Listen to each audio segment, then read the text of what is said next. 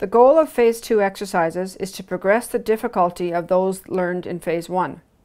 You'll progress the quadricep strength and start to integrate more movement of multiple joints.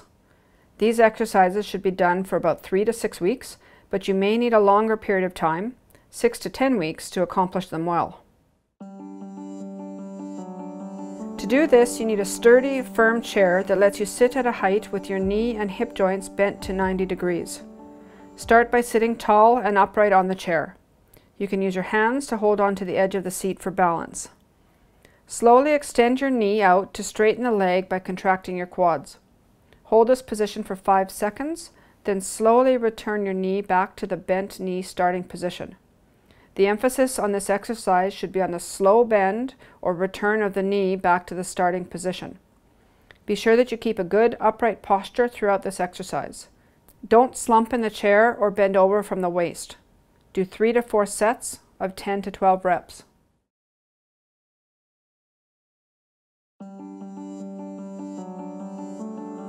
This exercise is done lying on your back on a firm surface. The opposite knee is bent to 90 degrees with the foot resting on the floor.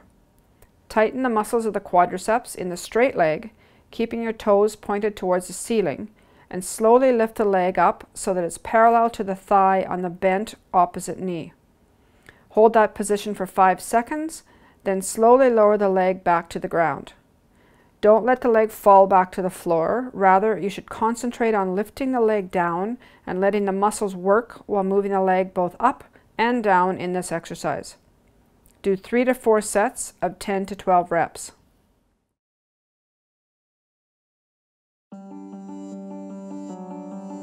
Laying on your back on a firm surface, bend the knee to 90 degrees with your feet firmly on the ground.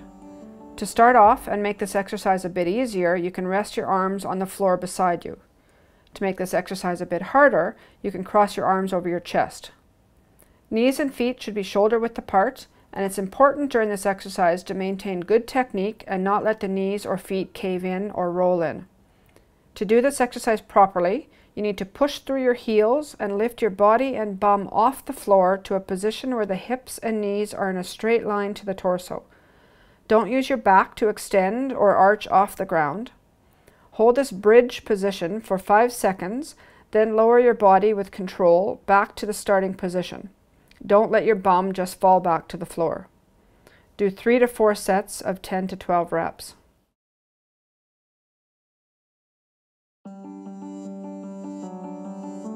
To do this exercise, you need a firm chair such as a kitchen chair. Sit tall on the chair with your back straight and your feet flat on the ground, shoulder width apart and toes facing forward. Grasp your hands together in front of your chest. Lean forward so your nose is over your toes, and with your quad strength, slowly stand up by pushing down through your legs.